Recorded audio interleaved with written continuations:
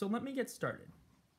The first thing we see in his astrological chart is a really strong 10th house. The 10th house has to do with the public image. And he has Leo sitting there. Leo is all about wanting to be seen, wanting to be heard, and really wanting the center stage. Leo craves the limelight. He has this position of the sun there. The sun in Leo is all about wanting to be the center of attention. He also has Venus there, and Venus is all about relationships and all about the aspect of love. He also has Mercury there. Mercury is all about communications. So what we're seeing here is we're seeing a strong stellium in Leo. This indicates someone who wants to be seen, wants to be heard, and really wants to be the center of attention.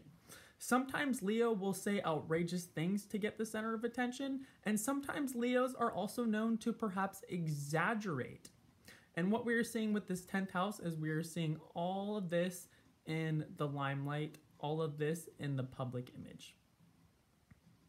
So let's talk about his 12th house. The 12th house has to do with loneliness, it has to do with isolation, and it has to do with self-undoing. So he has a really strong 12th house. He has the moon in the 12th house. The moon is the emotions. The moon rules the personal self. The moon rules the subconscious mind. He has the moon sitting right next to the planet Mars. This can mean volatile, angry emotions. So on a personal basis, his personal life may be he may have a lot of unresolved anger and a lot of unresolved trauma. The moon is in Libra. Libra wants harmonious behaviors. Libra wants balance. Libra wants teamwork, but Libra also is very social. So what we're seeing here is we're seeing a very social position, the moon in Libra, in a very isolated house. So he wants to be social. He wants to be the center of attention, but we're seeing a deep sense of isolation, a deep sense of loneliness,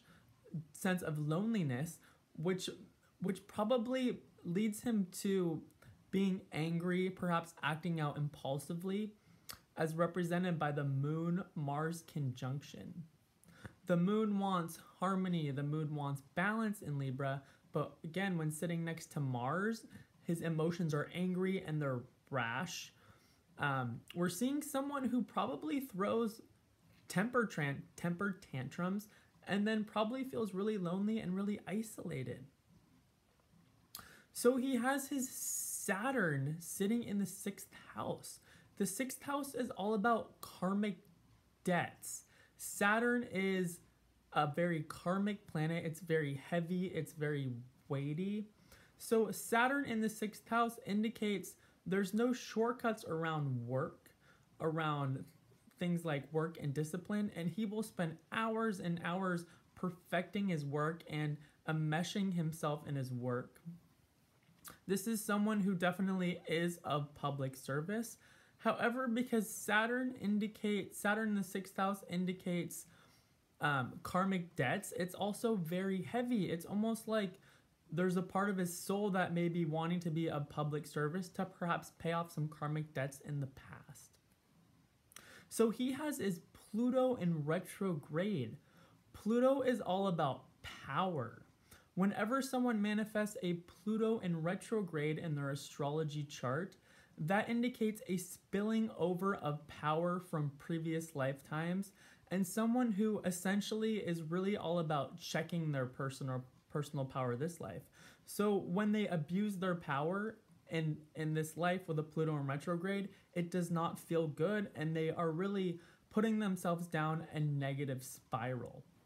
His Pluto is sitting next to the planet Jupiter. Whatever Jupiter is sitting next to, it expands. So this man has a really strong sense of power and he really has the ability to be able to accumulate power.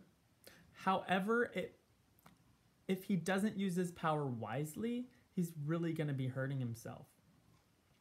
He has a Pluto in harmonious aspect to Saturn, indicating that he can spend hours and hours and hours of hard work. He can spend hours of long, doing stuff like long research and really overcoming those challenging obstacles. So this man, I would say overall is has deep sense of loneliness and isolation, definitely has issues around power, a lot of karmic issues around the abuse of power, and where the abuse of power has gotten him in the past, right?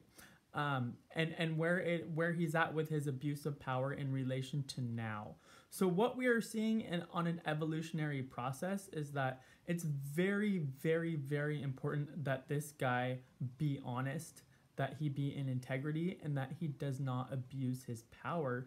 Because if he does, he's going to be really, really putting himself in a negative place. So he has his North Node, which is his karmic direction in the 12th house. And his North Node is also in Libra. Libra is all about relationships. The 12th house is all about isolation. So what this means, along with that Moon and Mars conjunction in the 12th house, again, it's themes of loneliness, themes of isolation. Also, too, themes of self-undoing. The 12th house, because it's the last house, there's also this idea of needing to let go. So what we are seeing opposite of that 12th house is that South Node, which is all about what you've done in the past and the energies that you're comfortable with. That South Node is sitting next to Saturn, and that's very, very karmic and very weighty. That really indicates karmic debts for sure. So what he's really doing this life is he's paying off a lot of those karmic debts as indicated by that South Node sitting next to Saturn position, and he's moving towards a sense of needing to wrap things up. He's moving towards a sense of needing to emotionally undo things. He's moving towards a sense of needing to find a more universal sense of peace. However, his emotional state is definitely getting in the way, and those explosive emotions are not helping him. So really the question here is whether or not he is telling the truth. We see that those really pronounced, aspects in Leo. Leo's all about the center of attention. However, Leo can really exaggerate the truth. So what I am surmising here is that, in relation to those sex scandals, is that perhaps he could be stretching the truth.